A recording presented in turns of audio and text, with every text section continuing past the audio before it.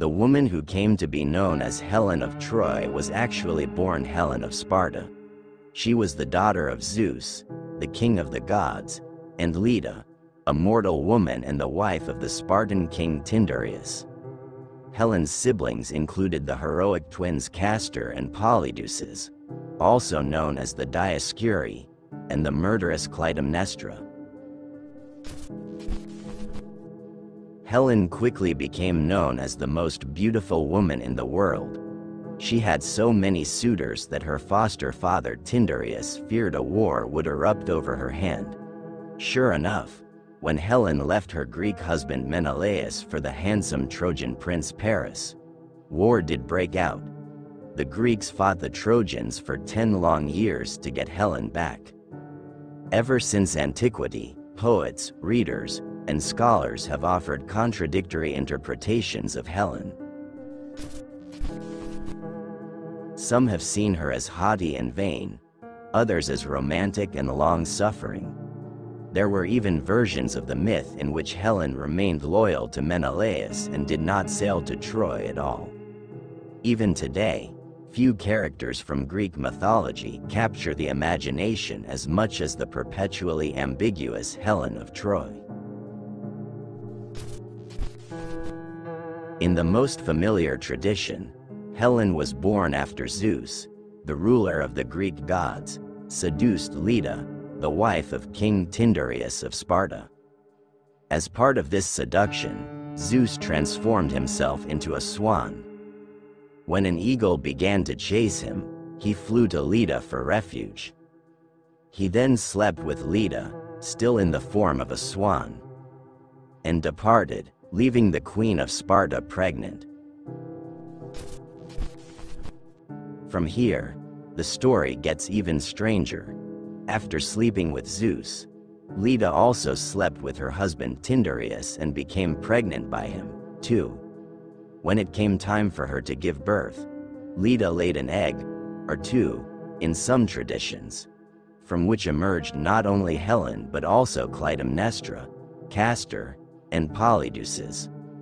Most sources made Helen and Polydeuces the children of Zeus, and Clytemnestra and Castor the children of Tyndareus. In another tradition, Helen was the daughter not of Zeus and Leda but of Zeus and Nemesis.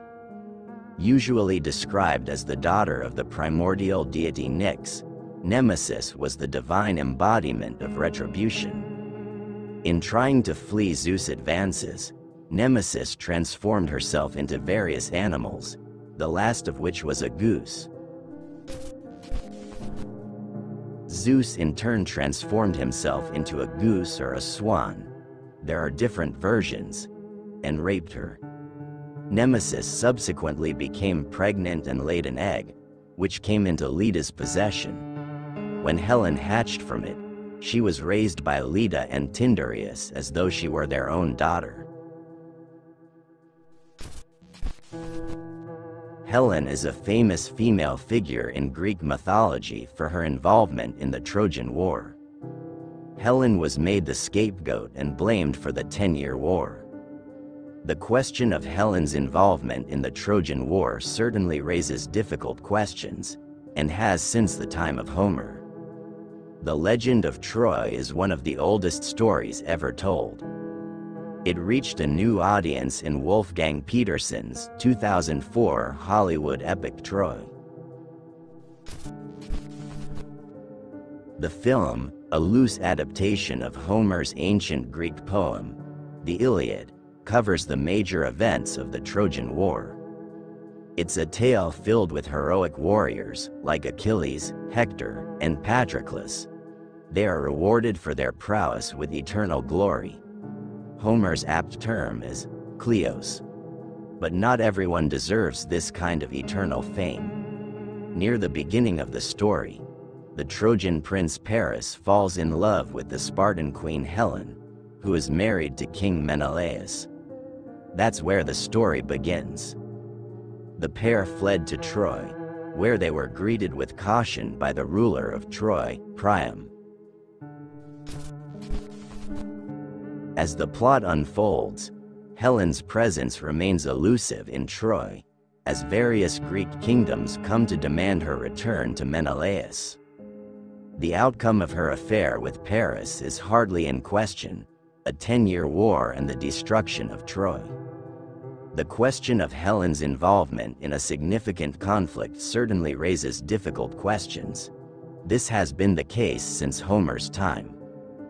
Homer offers his audience, the poem would have been performed orally, no easy explanation for why the Greeks were willing to participate in such a protracted conflict. Although Helen repeatedly acknowledges her role in inciting the conflict, other characters, such as Priam, refuse to take the blame. The Greek gods are blamed for the great conflict, and the Trojan prince Paris is also held responsible. In later Greek history, various writers have addressed the question of Helen's role in the war in different ways. In some parts of Greece, she was worshipped as a goddess. It is true that early stories are very vague, but the poet Stesichorus, who lived around 600 BC, is said to have slandered Helen and was blinded after doing so. The story goes that he regained his sight after he denied that Helen had ever been to Troy. Instead, he colorfully claimed that it was Helen's ghost who had eloped there.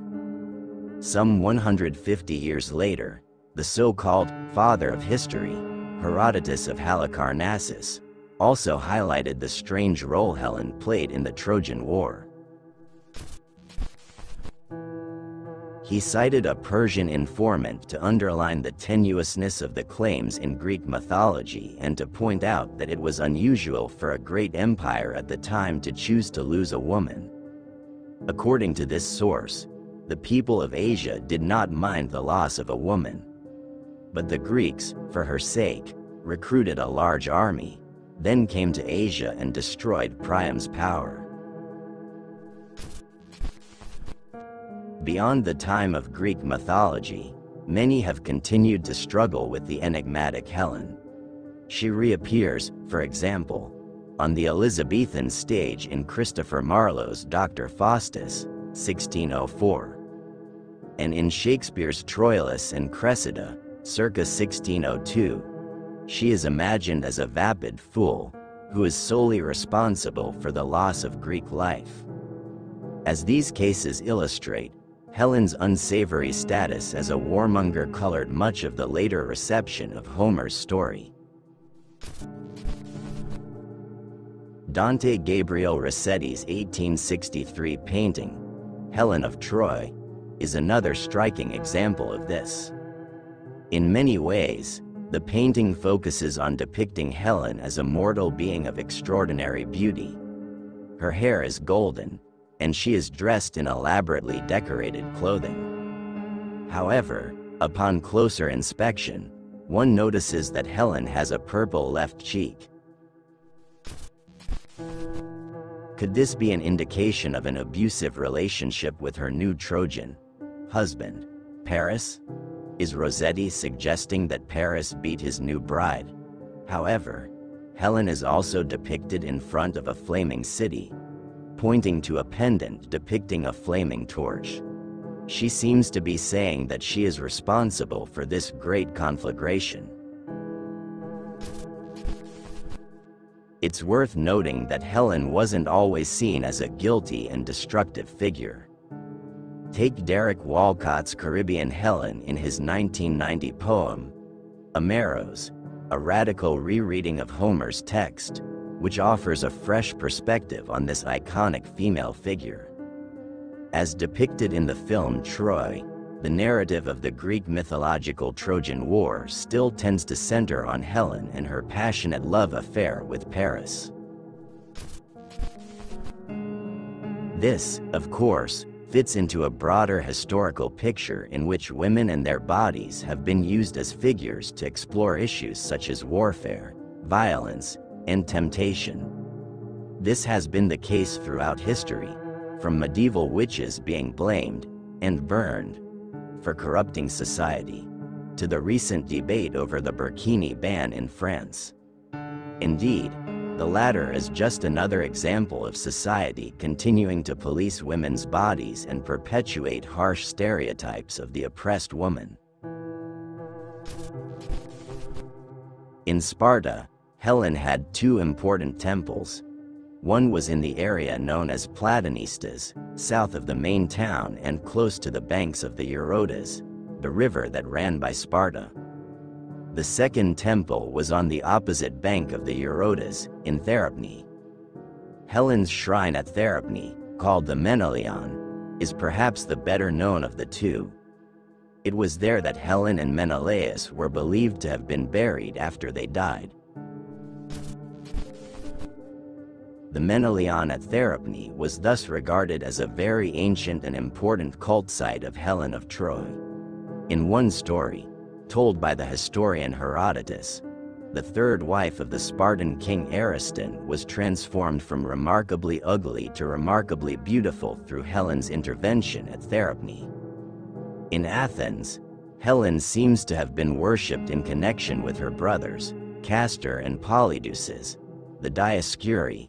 In Rhodes, there was a sanctuary dedicated to Helen Dendritus, Helen of the tree. It was said that the sanctuary was built after Polyxo had Helen murdered in Rhodes.